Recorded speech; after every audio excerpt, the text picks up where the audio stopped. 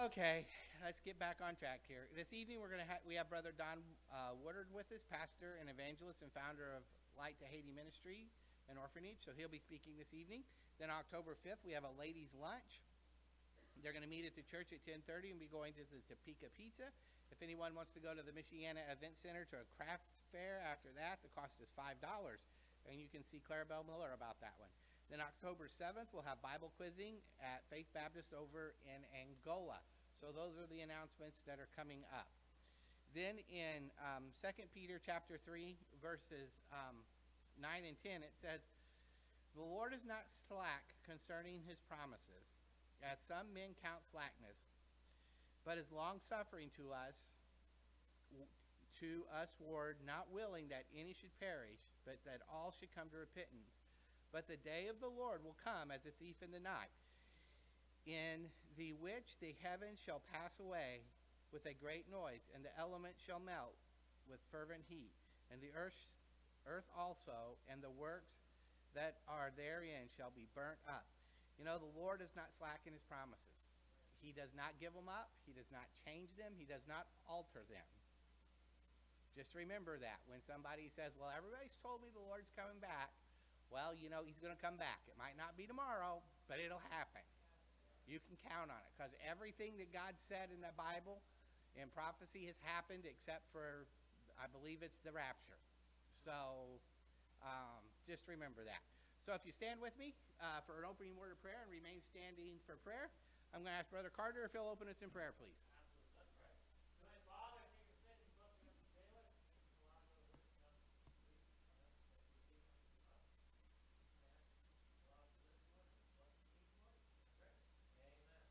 Amen. Take your hymnals. We'll start out with number 434. 434, He Keeps Me Singing. Hope you have a song in your heart tonight. 434. There's within my heart a melody, Jesus whispers sweet and low. Fear not, I am with thee, peace be still, in all of life's ebb and flow.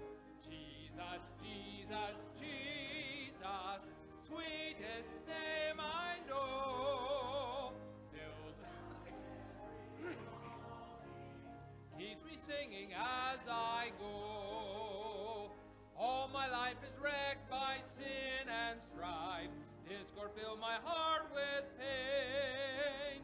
Jesus wept across the broken string, stirred the slumbering chords again. Jesus, Jesus, Jesus, sweetest name I know, fills my every longing, keeps me singing as I go. Feasting on the riches of his grace, resting 'neath the sheltering wing, always looking on his smiling face, that is why I shout and sing. Jesus, Jesus, Jesus, sweetest name I know, sing every longing, keeps me singing as I go. Though sometimes he leads through waters deep, trials fall across the way, though sometimes the path seems rough and steep, see his footprints all the way. Jesus, Jesus, Jesus, sweetest name I know, fills my every longing, keeps me singing as I go. Soon he's coming back to welcome me, far beyond the starry skies. I shall wing my flight to worlds unknown, I shall reign with him on high. Jesus, Jesus, Jesus, sweetest name I know, fills my every longing, keeps me singing as I go. Good singing. You may be seated. 443. 443, under his wings I am safely abiding. 443. Under his wings I am safely abiding, though the night deepens and tempests are wild. Still I can trust him, I know he will keep me. He has redeemed me, and I am his child. Under his wings, who from his love can sever? Under his wings my soul shall abide, safely abide forever. Under his wings, what a refuge in sorrow, how the heart yearningly turns to his rest. Often when earth has no balm for my healing, there I find comfort and there I am blessed. Under his wings, who from his love can sever? Under his wings my soul shall abide, safely abide forever. Under his wings, oh what precious enjoyment, there will I hide till life's trials are o'er. Sheltered, protected, no evil can harm me. Resting in Jesus, I'm safe evermore. Under his wings, who from his love can sever? Under his wings, my soul shall abide, safely abide forever.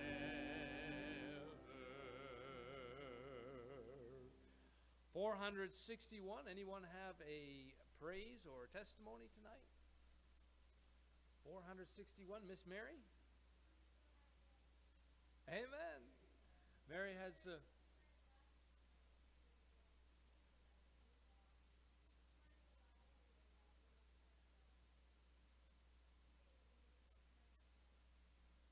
Amen. Mary had surgery this week, so Brother Joseph?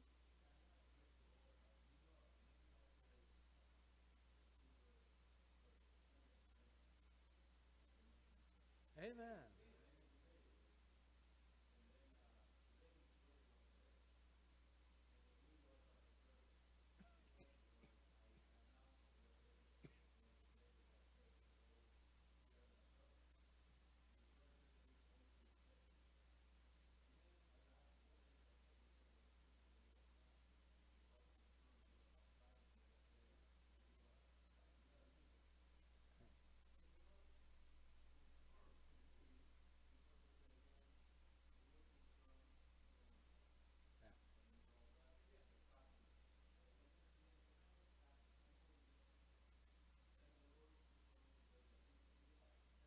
Yes. Yeah.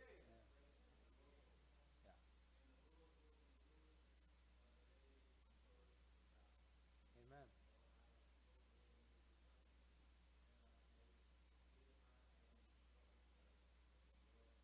Yeah.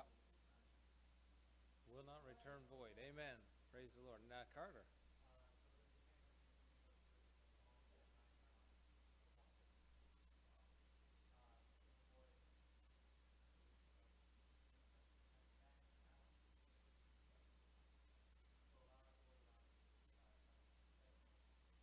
Amen. Praise the Lord. That's always a good testimony. Nathan.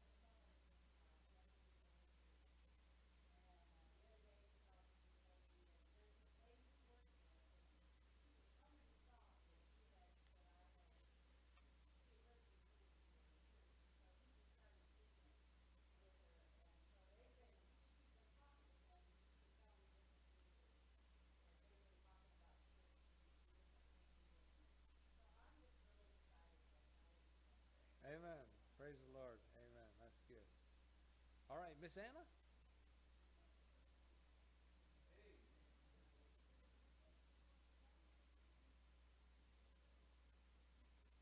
Amen. October 1st, and it feels like summer. It's not bad. Amen. All right, 461. 461, Oh, to be like thee, blessed Redeemer. 461.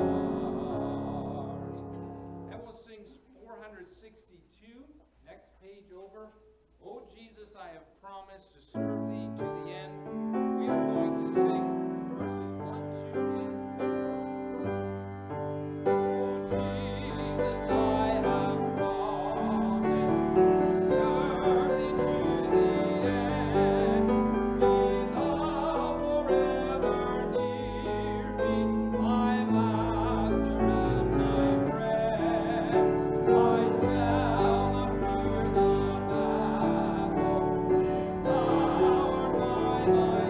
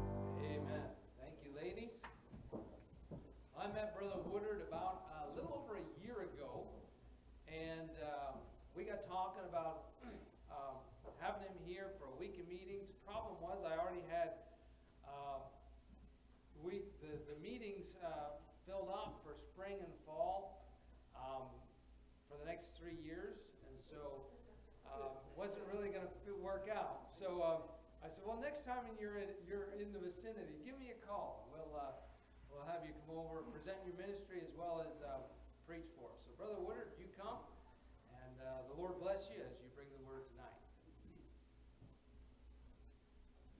I like that you plan ahead like that. I think that's good. Yeah. Sir, oh yes, I'll get that turned on. Okay. This one, right? Okay. There we go. Okay. I like that. The preacher plans ahead like that. I tell you, y'all have some good singing here. I enjoyed the congregational singing, and y'all sing out like you're glad you're saved. Amen. I like that. We ought to be glad about it. Amen. But I got to tell you, I appreciate Carter. I know he's here, and I don't want to embarrass him, and I don't want to give him a big head either. But we have been in Haiti for 23 years, and I won't get into all that tonight. But it's kind of a long story. But it's not anything I ever planned. I never planned to be in Haiti. It just kind of happened, and the Lord opened doors and continued to open doors. So we help a national pastor there by the name of Woodard Supreme. And we now have over 60 children that we take care of, plus a lot of other children that we feed every day, about 80 total, 60 that we're very responsible for, you might say. And the others would be like in care of their grandparents in different situations, and the poverty so bad, if we didn't feed them every day, they wouldn't eat every day. And so we help them in that way. We're getting ready in November.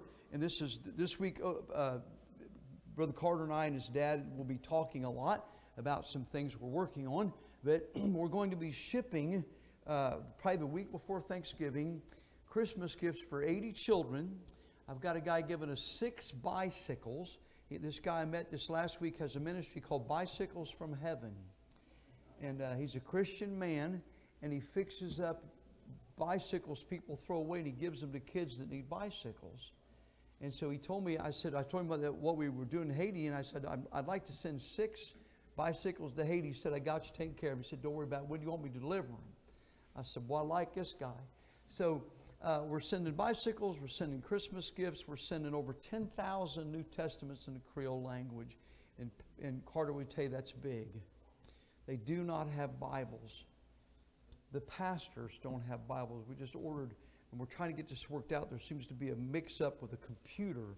I do not like computer problems, but we have 30 whole Bibles, study Bibles, kind of like a Thompson Chain or Schofield, but in Creole, 30 that we're shipping to Haiti soon for pastors. The pastors don't even have whole Bibles, a lot of them. One pastor that Brother Carter and I met, all he had to use to lead his people with was a children's Bible. And it wasn't even a complete Bible. Can you imagine?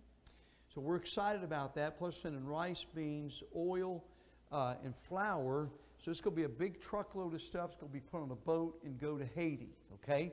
So just pray for us about all that. We're working on organizing that. And the door, it's just wide open there, the Lord's blessing. And for a long time, I've been praying the Lord would send us somebody, because I'm getting a little bit older. Told the men in the prayer room it takes me a little longer to get up now than it used to, okay? I think my get up done got up and left me. But anyway, I prayed the Lord send us somebody, a younger guy that could help me. And last year at Brother Carter's church, he came up to me. I made that announcement that we were praying for that. And Carter said, I'd like to talk to you about that. And he went to Haiti with me, as you might know, back in July. We had a great time. I got real sick, and he filled in and helped and did some things that I was not able to do. And so I appreciate him. We do ask. I thank you for your help in supporting Carter. And just pray for us, the Lord's blessing. And just by other way of information, my wife Debbie is with me. And we've been married for 43 consecutive years. And I'm happily married, and sometimes people say, well, how do you know that you're happily married? And my answer is quite simple. She sat me down one day and she told me, you're happy. And so I've been happy ever since. But anyway, But we're very blessed. The Lord has given us 5 wonderful children we're very proud of. We have 12 grandchildren. We have 11 here, 1 in heaven. And God's good. And so we're very grateful. This past July, I celebrated 38 years in the ministry. And the Lord's been good to us. We traveled for 15 years all over the United States, worked a lot with young people, went to juvenile prisons, and God blessed us in revival work. And this coming July, I've been for 15 years now, I've been pastoring. And so this coming July, after 15 and a half years, I will be stepping out and retiring or refiring. I like to use the word refiring. And stepping out of pastoring, and I want to do revival work again and do more in Haiti. Haiti takes about, anymore it's taking about 20 hours a week of my time. So I'm almost full-time in that anyway. So anyway, just pray for us. And I appreciate you, and I appreciate your pastor, his enthusiasm, and appreciate y'all putting up with me tonight. So I want to share something with you that I trust will be a help. By the way, I didn't even bring my books up here, left them in the seat. Got some books back there. I'll just tell you about it. Well, Brother Carter, will you grab them?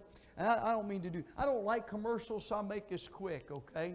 And especially if I'm watching a cowboy movie, I'd just soon not have a commercial. All right, okay, a couple of books.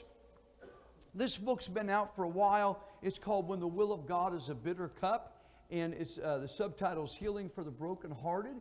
And if you know someone that's been through a heartache, the death of a loved one, or just has had trauma in their life, this book, they would find it helpful. Okay? This book came out this year. This is a self-published book, and it's called 7 Voices in Your Life. And I got this thought to preach through this, and I took 7 weeks. I think I actually did 6. I think one Sunday I preached on a Sunday morning and Sunday night. But you have 7 voices in your life, okay? And I told my church up front when we started this series, I said, this is going to be a book. And I dedicated the book to them. But I'll try to remember quickly. I'm a little tired today. We drove here yesterday, and it's been a long day, and yesterday was long.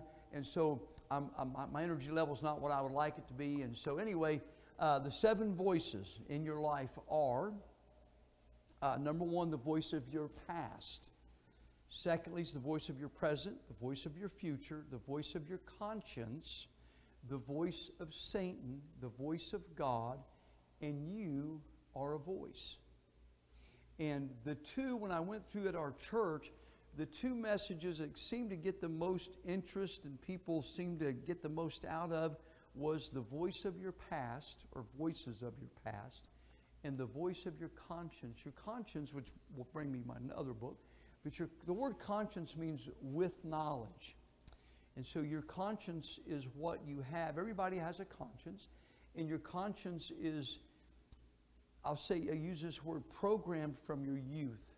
You're taught what's right and wrong. And some people will say, well, that person doesn't seem to have a conscience.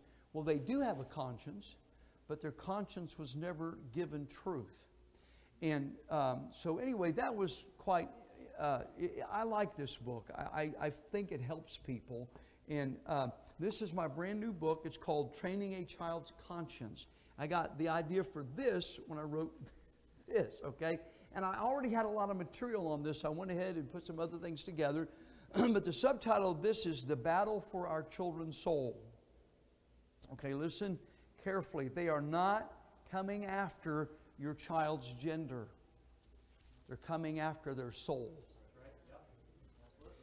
And they're programming, and I wish I had time on this, but they're programming their consciences on what is not right. And they're doing it gradually. They do it through movies. They do it through the internet. And I'll just go ahead and say this, and I'll feel better. Nobody under the age of 18 needs a cell phone. Thank you, preacher, for helping us. Amen. They don't need access to all this stuff that's coming across that thing and all this social media stuff, because they're being programmed.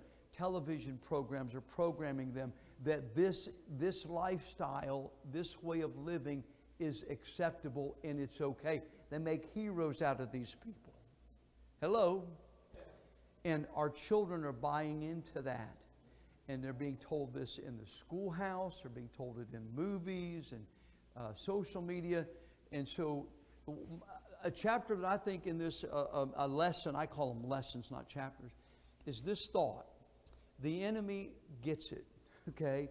And what I talk about in that chapter, the enemy gets it, is that the enemy understands the principle of train up a child.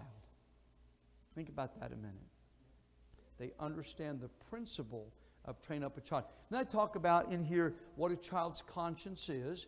I talk about what it means to bring up a child. Paul said, bring up a child, and your fathers provoke not your children to wrath, but bring them up in the nurture and admonition of the Lord. So talk about what that means to bring them up. A lot of times we hear preaching on that text, the emphasis is put on the nurture and admonition, and that part is important, but that statement, bring them up, is important. So anyway, those are back there on the table, and I'll be back there afterward. A couple other things back there. If you have any questions, just see me. I'll be back there and do my best. All right? Okay, Genesis, if you would. Genesis chapter 3 tonight. Where's the lady whose son, let me put my glasses on, whose son lives in Tennessee? That was you? I'm originally from the promised land of Tennessee. I was born just outside of Nashville. Well, I was born in Nashville, but our people are from just north of there. Where does he live? Does he? Okay, okay. Yeah, that's only about a little over 4 hours, or about 4 hours from where we live in Virginia. Okay, all right, good deal. Well, that's a nice place there. Knoxville's nice. Okay, that's close to Sevierville and the Smokies and all that, not real far from there. We like it there. All right, Genesis chapter 3. Did I tell you that part? We're going to read beginning at verse 20. We're going to read down to chapter 4 and verse 2, and then we'll make our prayer. And then I want to share a thought with you. Now, Pastor, what time do we normally get out on Sunday night? Normally 7. Okay. We should be around 7. So around 7 is somewhere around 8. But anyway, no, I'm kidding. Okay, if you found Genesis chapter 3, if you would, please, out of respect to the Word of God, if you're able, will you stand with me, please? Verse 20, we begin there. It says, and Adam called his wife's name Eve, because she was the mother of all living. Unto Adam also and to his wife did the Lord God make coats of skins, and clothed them. And the Lord God said, behold, the man is become as one of us to know good and evil. And now lest he put forth his hand and take also of the tree of life and eat and live forever.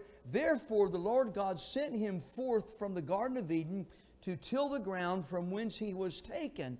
So he drove out the man, and he placed at the east of the Garden of Eden cherubims and a flaming sword, which turned every way to keep the way of the tree of life.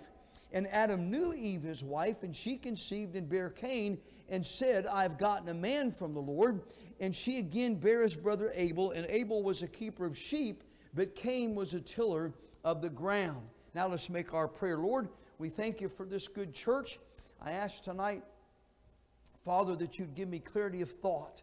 Lord, I do believe in my heart that the truth that we have in your word tonight will help us in our relationships. And I pray you'd show that to us. I pray, Lord, that the need of each one here would be met. And then as best I can, I yield to your Spirit, my thoughts, my heart, my soul. I pray, Lord, that you just be glorified in what we do. I pray, give me strength. Lord, this is a wonderful place to be.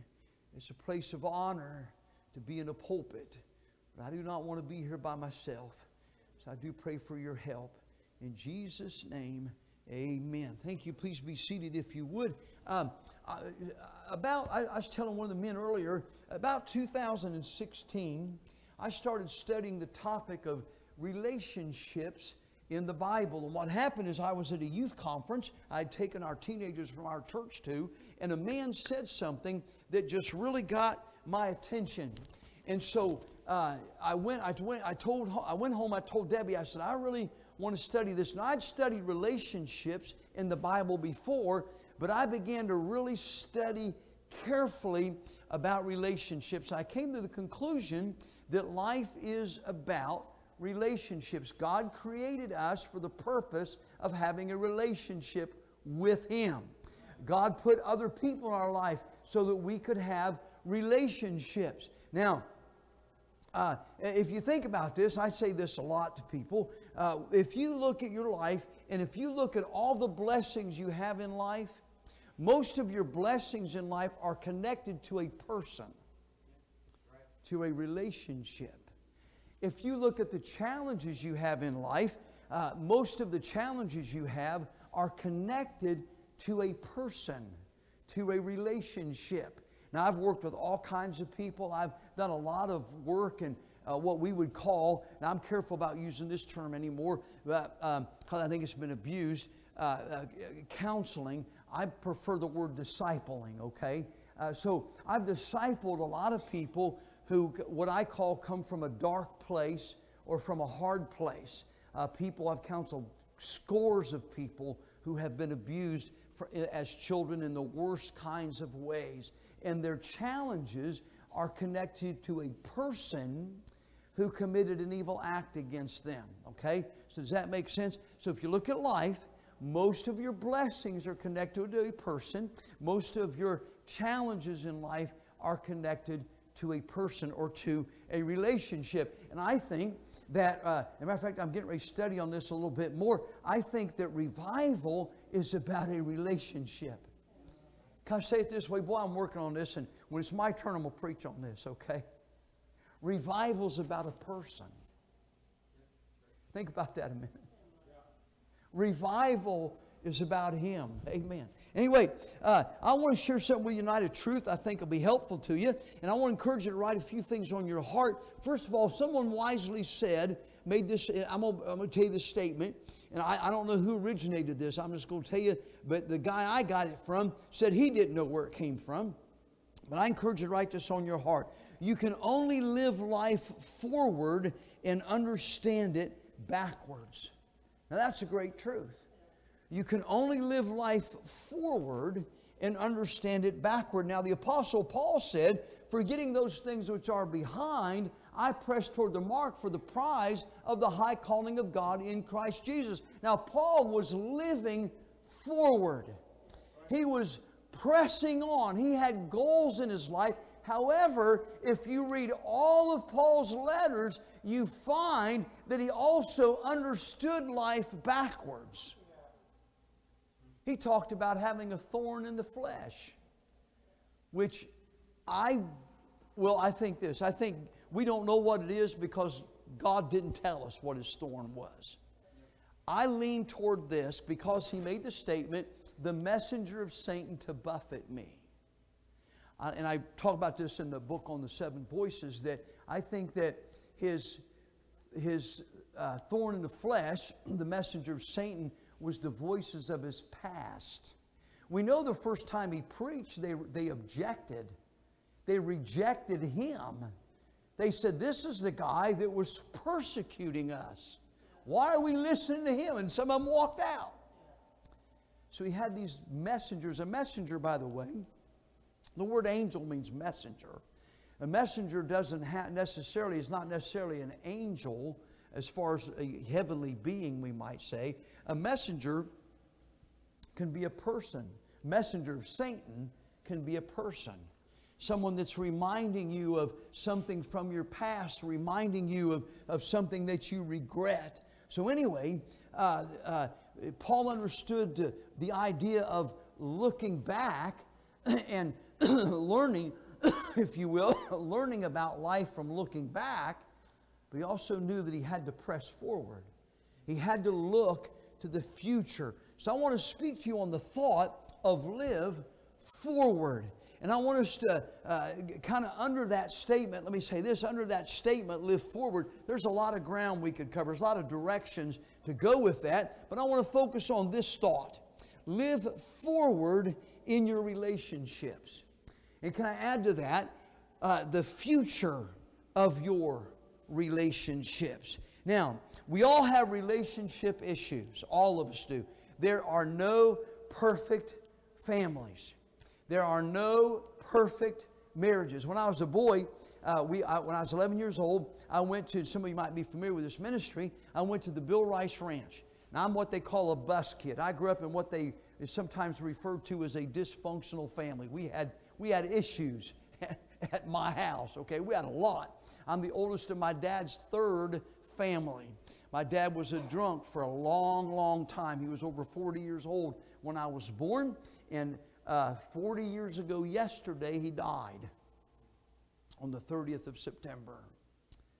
So I went to the Bill Rice Ranch, and I thought, I loved Bill Rice. This is the old cowboy evangelist that started the Bill Rice Ranch. I was 11 years old. He's still living. I thought, boy, this is the greatest thing in the world. I liked Bill Rice. He was an evangelist. He was a preacher. He had a ranch. He was a cowboy. He drove a big white car, and I thought, that's from, he had big, remember when they made a car? You remember these 1973 Mercury Grand Marquis? You remember those? You needed a football field, turn that bad boy around. That was an automobile there. He always drove those big Mercuries like that, and I thought, boy, this is, if I could just live here at the Bill Rice Ranch, and if Bill Rice could be my dad and that could be my family, my life would be perfect. Well, I love the Rices. Will Rice, the grandson of Dr. Bill Rice, is my friend. I just saw him last month. I found out their family wasn't perfect either. There are no perfect families. There are no perfect marriages. There's no perfect, and I tell people that my children are not perfect because their dad is not. And everything good about them is because of the grace of God and because they have a good mother. Amen. But there's no perfect relationships. All relationships have issues and challenges, and we kind of have hiccups sometimes. And throughout the Bible, we find that people in the Bible had challenges in their relationships. As a matter of fact, we could say that Adam and Eve had some problems or challenges in their relationships. And we know that Adam and Eve had relationship challenges in their relationship with each other, and they caused a relationship problem in their relationship with God because they disobeyed Him. And their disobedience to God caused a relationship problem between them. So tonight, for the next few moments, we're going to kind of draw from Adam and Eve's relationships, okay? And we're going to kind of take a look at some of the challenges they had. Now, we know the history of Adam and Eve. We know that they lived in a perfect world. God created the world. It was perfect. They had everything they needed. I mean, imagine, I don't think we can, but try to imagine the beautiful, perfect splendor of creation before sin. Imagine how beautiful the garden would have been. Imagine the idea that the roses had no thorns. I mean, the Garden of Eden was everything that these crazy people, tree-hugging people want. It was perfect. The perfect environment. There were no thorns on the roses. Everything was wonderful. Think about what the world would have been like, or the Garden of Eden would have been like when, with the absence of sin and sorrow. Imagine that environment, if you will. How pure the environment would have been. I mean, emotionally, if I can say it that way, emotionally pure the environment would have been. And then, of course, physically, when they worked, they didn't perspire. Everything was perfect. It was paradise. But then the enemy got in. The enemy entered in, or trespassed, Lucifer trespassed and entered into paradise. And he enticed and influenced Eve to eat from the forbidden tree. And then we know the history that eating from the forbidden tree was a rebellion and a trespass against what God had told Adam and Eve. Now, when she partook of what God told her she was not to partake of, and she gave also to Adam, and the Bible says, and he did eat, that caused a breach in their relationship with God. And of course, in that very thought, there's a lot of lessons for us in how God dealt with them. There's a lot of lessons in how He dealt with them about salvation, about a sin sacrifice, about redemption, and about restoration. There's valuable lessons in all of that for us, and there's valuable lessons for us in Adam and Eve's relationship and how it was restored. Now, let me insert this real quick. This lesson is not about marriage only, although married couples can benefit from what we're looking at tonight. But there's a lot in this for our relationship with God. There's a lot in this lesson I'm going to share with you tonight from the Bible in our relationship with our children, with our parents, and among our family members. And of course, can I also add, this will help us in our relationships even within the church. Now, Adam and Eve's actions, we know, caused a problem in their relationship with each other. We don't really read into that a lot. We don't think about that a lot. But we're going to see that in a minute. Can you imagine the stress that would have came between them when they sinned against God? I want you to notice this part with me. Look at chapter 3 and notice beginning at verse 8. We're just going to read this real quick down to verse 12. It says, "And they heard the voice of the Lord God walking in the garden in the cool of the day, and Adam and his wife hid themselves from the presence of the Lord God amongst the trees of the garden. And the Lord God called unto Adam and said unto him, Where art thou? And he said, I heard thy voice in the garden, and I was afraid because I was naked, and I hid myself. And he said, Who told thee that thou wast naked? Hast thou eaten of the tree whereof I commanded thee thou shouldest not eat? And the man said, The woman whom thou gavest to be with me, she gave me of the tree, and I did eat. Now, can I say, based on what Adam's response was, there was a problem.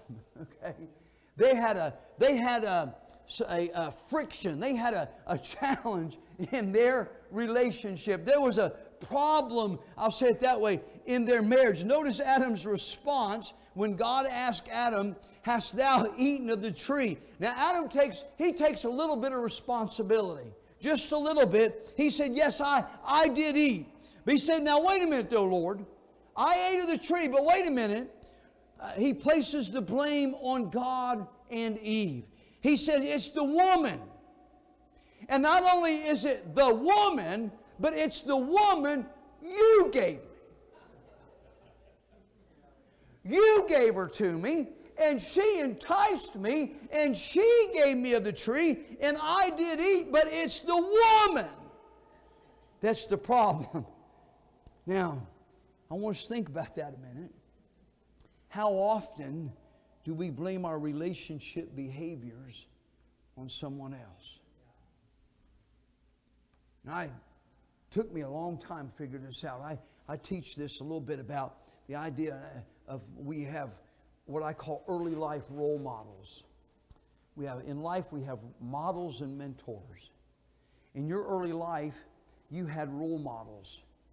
You don't get to choose them usually, but you choose your mentors. Now, I'll be unkind, just bear with me. When I was a boy, I thought every man screamed and hollered and cussed at his wife and threatened to kill her. I thought every man beat his wife. I thought every man choked his wife. I thought every man, if his wife, and they got in a fight, he would just drag her out in the backyard and beat her and throw her down on the ground. Are y'all okay? Are we okay? Now, I never hit my wife because she has a gun and I'm afraid of her. Biggest mistake I ever made, I bought her a gun for Christmas. What was I thinking? Anyway, but I had a role model that's what I saw. Now, let me help you young people. Don't miss this. I figured out that we also can choose mentors. One day, and I'm not being critical, please understand, I love my dad. I miss my dad. But I figured out one day that I had people in my life telling me that I was never going to make it, and I'd never be anything, and never amount to anything, and nobody'd ever want me. And I heard all that. And I had people over here saying, you know what? Well, you have potential. I remember telling me, God's hands on you as a boy. And it finally dawned on me, I had to look at the life of the people over here that was telling me I couldn't, and look at the life of the people over here that's telling me I could. You know, I saw the lives of the people over here were defeated. They were miserable. They had no joy. They had no victory. They didn't even like themselves. But the people over here, they had good marriages. They had good relationships. They were a benefit to society, if I can say it that way. They were living a victorious life. They were doing something productive in life. So I had to decide that I'm going to get my mentors from over here. I'm going to learn from these folks over here. But anyway, we can't blame, at a point in our life, we can't blame our behaviors on everybody else. And what we saw in everybody else can often also show you this. How often do we shift the blame of our relationship issues to someone else? That's what Adam was doing. See, Adam was guilty. The point is, he was guilty. He ate of what he knew he wasn't supposed to eat of. So blaming somebody else for that wasn't sufficient. You know, here's a thought for us. Adam was in part responsible, and Eve was in part responsible for the breach. They were both responsible, but watch this. It was God that took the responsibility of reaching out to restore and he reached out to reconcile and restore them. It was the one that was sinned against that reached out to make things better. And then can I show you this? Adam's attitude was a problem. Once again, I mentioned a moment ago that think of all that they lost. They had a perfect life together, living in paradise. They had a pure relationship. Everything was wonderful. And then because they listened to the enemy, it was all gone. They lost all that. And then, if you think about humanly speaking what they would have gone through after that happened, even after they were restored, the struggle that they had because they knew it wasn't going to be like it was. Can I suggest that they would have had some guilt and anxiety and some tension and maybe anger and fear? We know they had conviction, and all those things entered into their hearts. Here's a thought for us. When one person's under conviction, those that are closest to that person are affected by the guilt of the conviction. Now, when you think about their situation, Adam and Eve, they messed up. They're going to be put out of the garden. We're going to see that in a minute. They disobeyed God. There's a problem there. So even after that restoration takes place, they've still got some things they've got to deal with. Their life is different now. Now, can I say to us that a lot of us can relate to the situation that Adam and Eve found themselves in? Kind of the aftermath of something that happens. Maybe it's the aftermath of trauma. Our modern word trauma in the Bible is wounded spirit.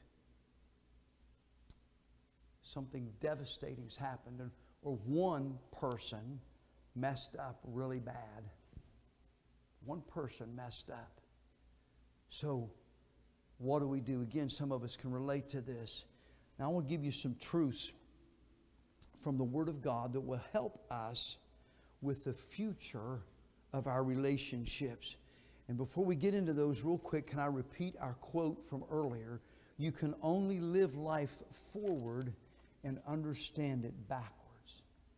You can only live life forward and understand it backwards. Here's our first thought. Everything was made right between Adam and Eve and God. See, God reached out to them, or reached down to them, we might say, to make it right. And they were reconciled. Everything was restored. And when reconciliation takes place and restoration takes place, that's when everything begins. You know, think about this for a minute. When you got saved, when you came to Christ, received Christ as your Savior, your relationship with God did not end there. It began there. That began the future of your relationships. See, too often we think that when something goes wrong in our relationship, and maybe it could be a real bad thing, that it's all over.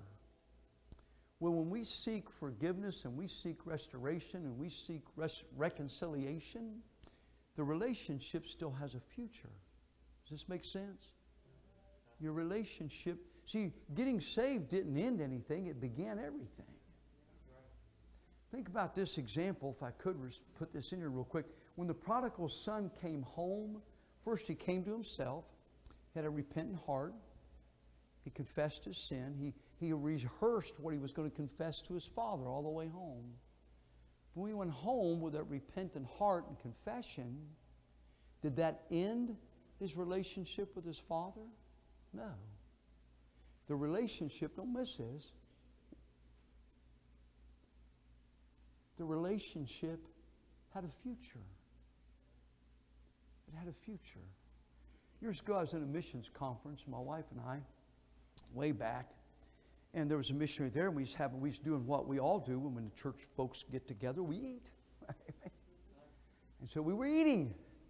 And they had a big meal for the missionaries, a bunch of people in the church, and so we was talking to this missionary, my wife and I, and he was married, but his wife was not with him. We got to talking, and he said, so we was kind of going through the line together. We thought we'd sit down together and sit down and eat together. So in conversation, I asked him, I said, well, how many children do you have? And I forget the number, but he said, I think he said, well, we used to have 5, and now we got 4. I said, oh my. I said, I'm sorry. I said, what happened? You had a child that died? He said, no. He said, we have one we disowned.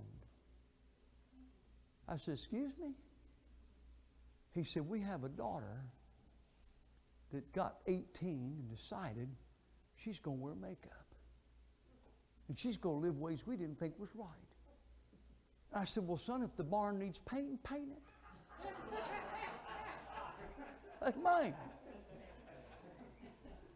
He said, well, we've disowned her. She's not our daughter anymore. I couldn't take a whole lot more of that. I said, you know what? I said, I'm glad you're not God. I said, I'm going to go over there and sit. I'm going to tell you something else. I said, so you see that man over there, the pastor? I said, that's my pastor. I said, I'm a member of this church. I said, you might as well leave now because you ain't going to get a dime out of here when I get done. What's wrong with us? That shouldn't have ended. We should pray.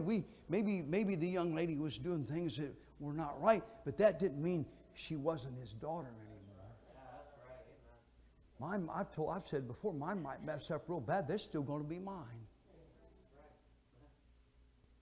See, the future, our relationships can have a future. Can I give you this? The reconciliation put the trespass in the past.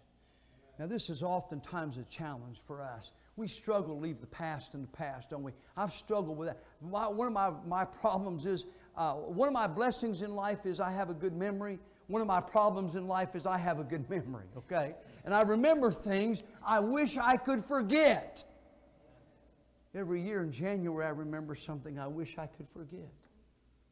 But I cannot.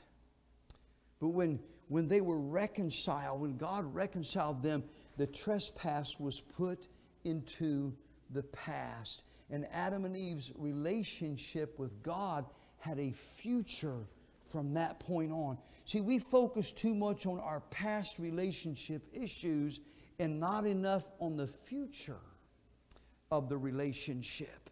So I ask you tonight, are you living in the trespasses of the past, or are you making plans for the future of your relationships? See, I was not, and I'll be careful, I made a lot of mistakes when my children were young, and I'm not confessing to you, I'm not justifying anything, but when my children were young and we had gotten married and we had children, and I didn't know how to be a dad. I didn't know what to do. And I wasn't, the first couple of 4 years or so, I wasn't serving the Lord anyway. I wasn't doing like I was supposed to be doing. And I made a mess. I made a lot of mistakes. I try not to live back there. I try every day as best I'm not trying to give glory to me. I'm trying to make a point. I try every day to make today good in my relationships with my children. They're grown. I made a lot of mistakes. I was gone a lot, and I made a lot of mistakes. I can't change that. To the glory of God, I'm not saying this to shine a light on me. But yesterday morning, we traveled here yesterday. I got up at 4:30 yesterday morning. I got a little 6-year-old grandson wanted to go deer hunting. It was youth day. I have 18 acres. We live in the woods. Behind us is national forest. And there are some people I thought about burying back there. But anyway, so my little grandson and my son come out 6 o'clock in the morning. And we went hunting before I left to come here to Indiana. I went hunting with my son and my grandson. That's not a big thing. But see, a long time ago, I said, I don't have time for that. I'm in the ministry. Now, I'm going to say this soon. I'll tell you more about that later. But can I tell you this? I confess this as sin. Years ago, the Lord was really blessing my ministry, and I was traveling all over the country. And here's a thought for you. I'm talking to parents that have young children, okay? There were, and this is what I was living for, there were big-name preachers that I wanted them to know who I was. And there's big-name preachers back then that knew who I was. But my children did not know me. Did you hear what I said? There was big-name preachers that knew who I was. Men I could call their names. I've preached with them. I preached with Lee Robertson. I preached 3 times for Tom Malone. I preached with Shelton Smith. I know Shelton Smith. I got a cell phone number. Had Tom Malone's cell phone number. Men that I love and respect, they knew who I was. But my children didn't know me. I can't change that. I don't tell people that very often. I just feel led tonight to do it. See, what we got to do is realize our relationship has a future. You have a future. If you're breathing air and your children, even if they're grown, are still here with you, you have a future with them. A future relationship. Young people, if your parents are still living, you have a future with them. The relationship has a future. Can I give you this? I got to move along quickly here, but can I tell you this? Adam and Eve's relationship had a future after their fall. Notice in chapter 3, verse 20, we read this, and Adam called his wife's name Eve because she was the mother of all living. Let me give you this real quick. Up until this point, Eve, her name was woman. Did you know that? Her name was woman. Adam said, you'll be called woman, and I can't quote that right now because you were taken from me. The word woman has 2 meanings. One's biological, physical. It means person with womb. That'll help a lot of people in science right there, okay? Man. Okay, person with womb. But woman also means part of me. Sir, your wife is part of you. Think about that a minute. That'll help you. Amen. But now he's going to add to that. He said, now your name's going to be Eve because you're going to be the mother of all living. Now watch this. They had messed up. They're being put out of the Garden of Eden. But God still let them produce life. Your relationship, even though there's been a problem in the past, there was trauma, there was somebody messed up really bad, there can still be a future.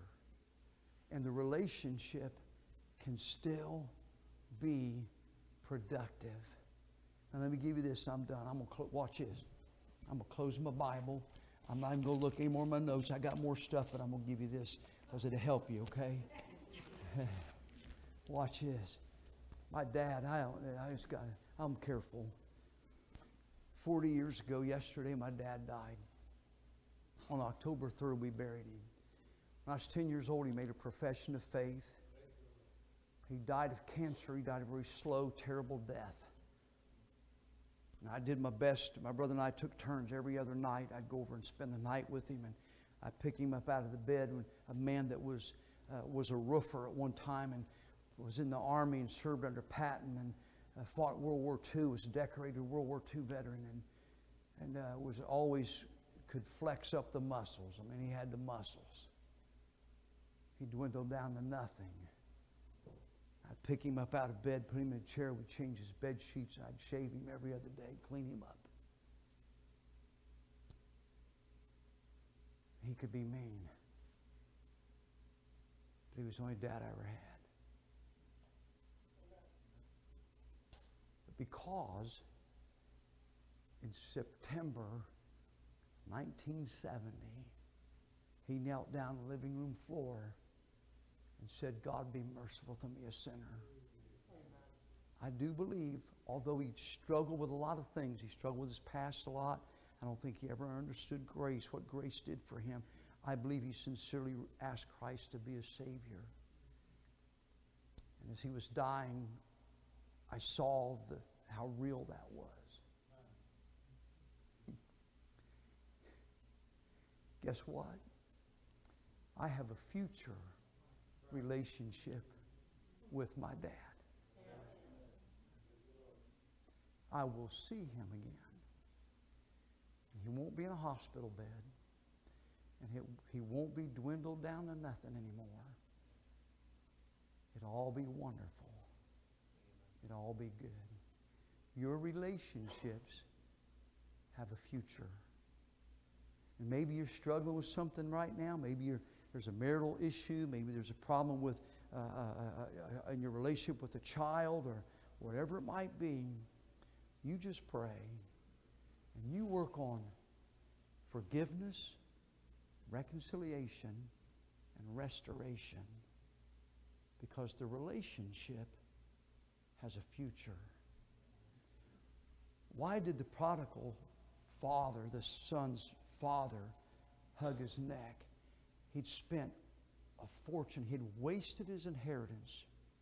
But yet when the son came home, the father ran and fell on his neck. I think in part to protect him. He was glad he came home and kissed his neck and loved him and hugged him. Why did he do that after the boy had wasted his inheritance? Can I give you this thought?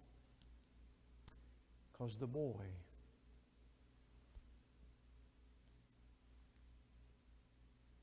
was more valuable than the inheritance he had wasted.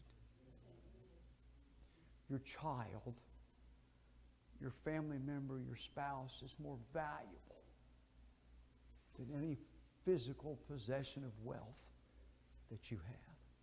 Preacher, you come ahead.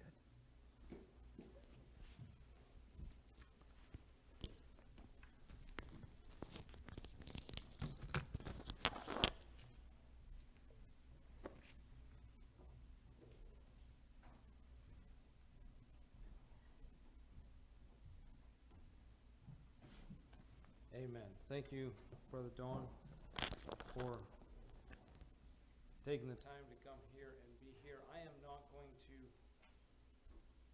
clutter the air with a lot of thought after that, but I'm going to just ask the pianist to play, and we're just going to have a quiet time.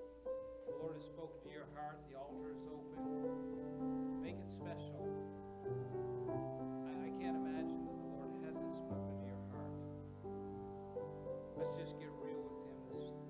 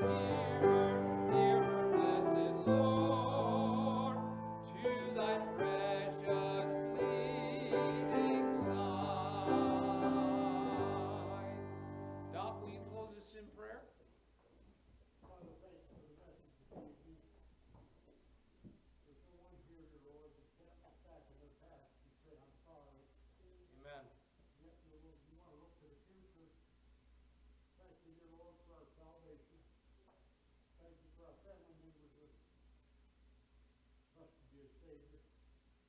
Your love